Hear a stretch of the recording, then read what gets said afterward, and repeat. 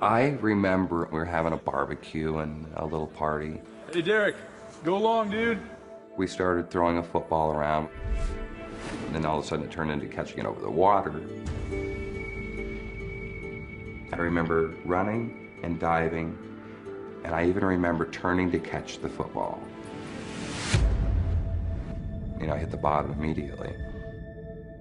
A simple mistake of catching the football and landing in the shallow end because he misjudged the depth of the pool.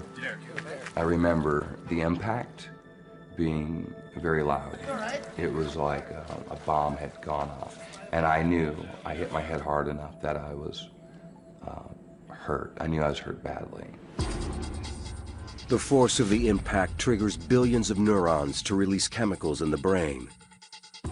These neurotransmitters are how neurons send signals, but a flood of meaningless signals burns out brain cells. Wasn't a pretty sight to see him. Hey. Disoriented, he was not normal. A chain reaction of neurotransmitters, ions, blood, and glucose creates energy fluctuations inside Derek Amato's head.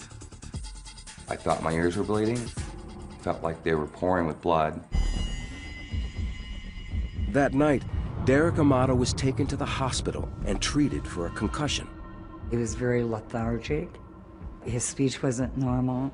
His balance did not seem normal. My head was swollen up. Couldn't hear out of my left ear very well. About 4 or 5 days after my accident, my mind was racing for some reason. I went over to see Rick, my best friend, and that had known me for years and years. For some reason, I felt compelled to sit down at the keyboard.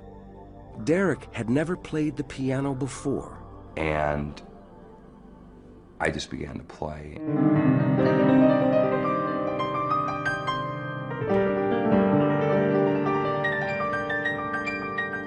He played till about 2 o'clock in the morning. I sat there and just listened to him. It was no Mary Had a Little Lamb. It was a fully structured piece. And Rick looked at me. He said, "What's going on?" He says, "I just don't understand it, Rick."